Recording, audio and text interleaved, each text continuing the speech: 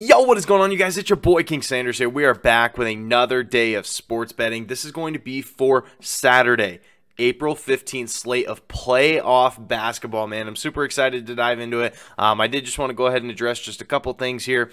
This video will be a little bit longer. I'm going to be talking about the last couple weeks and kind of everything that has been going on. So I will have timestamps down below, so make sure you guys, if you guys don't want to hear me ramble on about basically a bunch of nothing, make sure you guys do go ahead and skip forward. But before we go ahead and dive into it, I did just want to go ahead and say that we are still currently on the road to 13,000 subscribers. So if you guys are new, make sure that you guys do go ahead and like, comment, subscribe, turn on that notification bell so you guys know whenever I post. Next, I did just want to go ahead and give a quick shout out here to all of our members here on the channel. Thank you guys so much for everything that you guys do, and thank you guys so much for giving such a small channel such a big chance, as I always say. It truly does mean the absolute world to me, so much more than you guys will ever know. So without any further ado, let's go ahead and dive straight into it. Obviously, if you guys are true fans of the channel here, you guys have known that I have not posted in about 2 weeks. With that being said, I just wanted to go ahead and say that I have been sick. I unfortunately did end up catching the Rona. I unfortunately did end up catching the virus, and it hit me pretty bad. It definitely affected me, and it affected me in a pretty great manner. It started about 2 weeks ago on Saturday, and on that Saturday I wasn't feeling the greatest, but I didn't know that that was what it was at the time. Sunday I woke up and I was even more abysmal, so since I was even worse, I decided to go get tested, and it ended up coming back positive. Monday and Tuesday, there was kind of regression, a little bit of a regression. It started to get a little bit better, and Wednesday I was feeling really good. Then I woke up Thursday, boom, right back at it. It was the worst day out of all of them. I had a crazy high fever. I was really just feeling terrible. There was just no way I was going to be able to record and do all that stuff. I stayed in my bed for like 3 or 4 days in a row. Didn't look at my phone other than to put community posts out. That was the only time I ever ended up getting on my phone. Other than that, I did absolutely nothing for about a week, and then I haven't really done anything for the past like 5 or 6 days either. I've really just been trying to, basically get my body back into things, make sure that I was feeling okay before I went ahead and decided to dive back into it. So seriously, you guys, I know that a lot of people did end up taking this very seriously. They reached out to me and they showed a lot of love, and they showed, make sure that I was well rested, make sure that I was good to go. So seriously, you guys, thank you for everybody that did end up doing that. But also, a lot of people did kind of make it as a joke. So the people that ended up actually meaning it and actually, saying like, I hope that you're healthy, stuff like that. Seriously, you guys did stand out to me. So you guys are awesome. Thank you guys so much. I love you all. And we're back. We're completely back. So we are going to be finishing out this season. We have playoff basketball here. We have a lot of games going on. So without any further ado, let's go ahead and dive into it. So for a quick recap, as of yesterday, I will admit that one of the games is still currently going on. So since one of the games is going on, I'm not sure how it's going to finish up. I'm chalking it up as a loss as of right now, and we'll go ahead and talk about it as of right now. So worst comes to worst, we end up 0-2. Best case scenario, we end up going 1-1. So let's talk about it. We had Bam Adebayo under 9.5 rebounds. Honestly, I thought that this was a really good play. I can't lie to you guys. He has really struggled versus Chicago, under in 7 out of his last 8 matchups, but he absolutely destroyed it.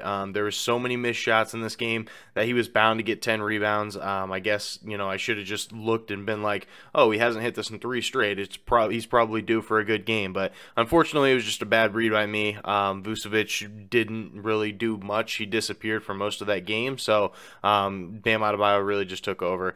And then we did end up having our assist same game parlay. We had Jalen Williams of the OKC Thunder to get two assists, the center.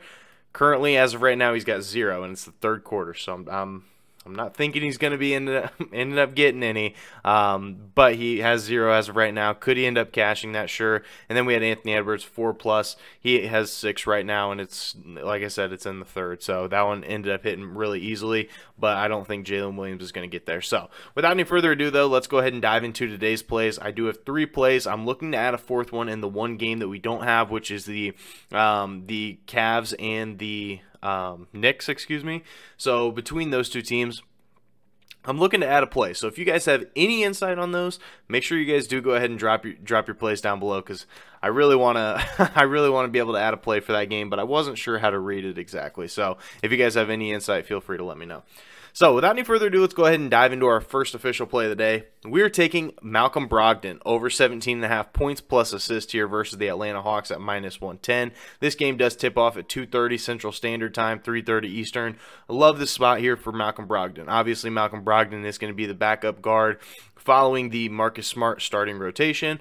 But I love the spot here. Brogdon has gone over in 4 straight games, and last game versus the Atlanta Hawks, everybody on the Boston Celtics was completely healthy. It was a very normal rotation, and he still had 23 points plus assists. I think that we see a similar situation here. I think he's going to get plenty of time, and let's be honest, this is a really big mismatch, especially for a guy like Malcolm Brogdon, who's a little bit of a bigger guard, going up against a guy like Trae Young. Obviously, I don't know how the rotations are going to work. I'm not sure how the defensive matchups are going to work, but if everything does stay to par, Brogdon is going to be guarded by a guy like Trae Young. That should be an absolute tremendous spot to be able to score the ball. And we also do have to consider that, I mean, as much as I hate to say it, I know that this is the first round of the playoffs, and we want every game to be close, but this spread's 9, and this spread, I think, is 9 for a reason. I could very easily see the Hawks getting blown out in Game 1 following the game versus the Miami Heat. Now, obviously, they could keep it close. There's no doubt about it, but we do have to consider the possibility. And if it is a blowout, there's a good chance that they say, hey, Marcus Smart, take it easy. We need you again next game. Throw out a guy like Brogdon. But either way, no matter what, I still love the play here. He's going to be guarded by a guy like Trae Young, a huge mismatch, and I think that he does score. I think he could easily get to 18 points by himself, let alone the assist department. So I really love the spot here. So that is going to be our first official play of the day. Malcolm Brogdon over 17.5 points plus assist here versus Atlanta at -110 odds. Now, for our second official play of the day, we are taking Domantas Sabonis over 33.5 points plus rebounds here versus the Golden State Warriors at -120 odds. Now, Sabonis has been really good to this line. He's been finishing right around to it, so this line is extremely sharp, but I think I'm going to lean the over on this one. He's finished with 48, 33, and 33 points plus rebounds in his last 3 games here versus the Golden State Warriors, but I think that he can get to 34 here. Now, hear me out. Golden State Warriors are one of the best matchups, especially for a center, that you could ask for. This is a tremendous spot here for him. The Golden State Warriors allow the 8th most points per game to opposing centers and the 11th most rebounds per game. So both of these two stats are in the upper echelon when it does come to points and rebounds per game. So I do love that about it. And let's be honest, Golden State is going to be on the road. If you guys have been living under a rock, Golden State is one of the worst road teams when it comes to defense, when it comes to just stats in general, when it comes to record. They are a very bad road team. Now, could that change in the playoffs? Of course. But I don't think that's going to be changing here to the center position. Golden State Warriors allow the 2nd most points per game to opposing teams on the road. So if you're wondering just how bad are they on the road, they give up the 2nd most points in all of basketball. And not to mention, this game is going to be flying up and down. You talk about the fast-paced game. This game is going to be so incredibly fast-paced. Golden State Warriors are the fastest-paced team in all of basketball, going up against a Sacramento team that is also extremely fast-paced. There should be plenty of shots, plenty of misses, and a lot of these should be going to a guy like Domantas Sabonis.